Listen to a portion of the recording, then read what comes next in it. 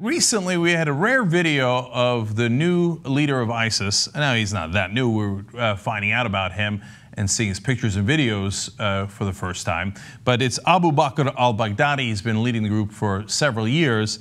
But finally, we got a sermon in Mosul, which is recently captured territory in Iraq for ISIS. ISIS is the Islamic State in Iraq and Syria. Now it's just been reduced to ICE, actually, Islamic State. They are ready to declare a caliphate. And in the new video, you see, well, obviously, their leader. And he's dressed conservatively in a lot of ways. He's got, you know, his turban on and his pious black robe, and that looks great.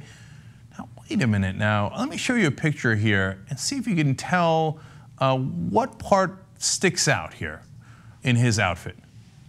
Now, that doesn't look that austere to me, not very Spartan. That seems like a fairly nice watch he's got on during that sermon. Flash that, ISIS. Ooh, that bling got in my eye there in the middle of your Islamic sermon. So, theories are abound. They believe it to be either a Rolex, a Sekonda, or 3,500-pound Omega Seamaster.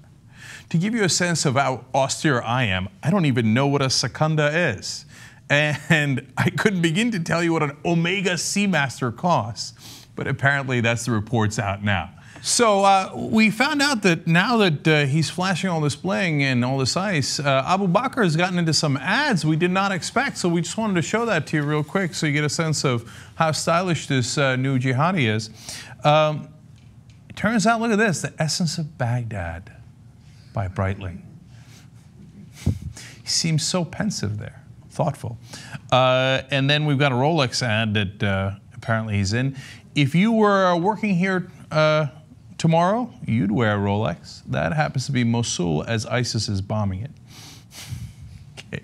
Well, you got to keep time during the invasion, don't you? Okay, there's a lot of coordination that goes involved. When my Rolex hits 9, everybody bomb Mosul. Okay, and finally, Baghdadi's choice, Omega. The world is filled to the rim with hypocrites.